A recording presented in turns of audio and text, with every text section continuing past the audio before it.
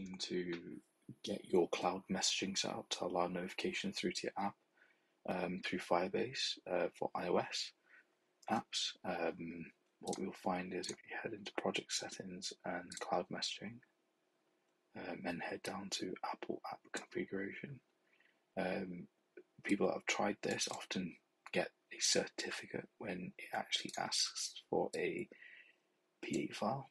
To do this, it's actually quite simple.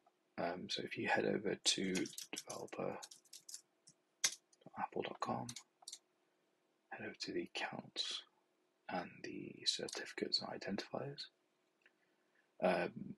Often people are creating those, trying to attempt getting a key using the certificate, but it is actually under keys. So if you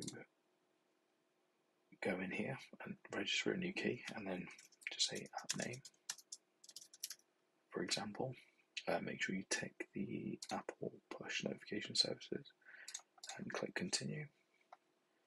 Let's register the new key. Once you've done that, it should give you a key ID. This is important. So if we copy this now and also download it, get it saved to our bit there. We enter our key ID here, browse and add the key, and you're also required to do the team ID, which is your Apple developer account ID. So this is obviously being picked up from my Firebase, so feel free to paste that in there if you have not. Once that's done, you can hit upload, and that should be set up now. So your cloud messaging should be coming through. If any questions, drop a comment down below, and I'll answer them when I can. So thank you.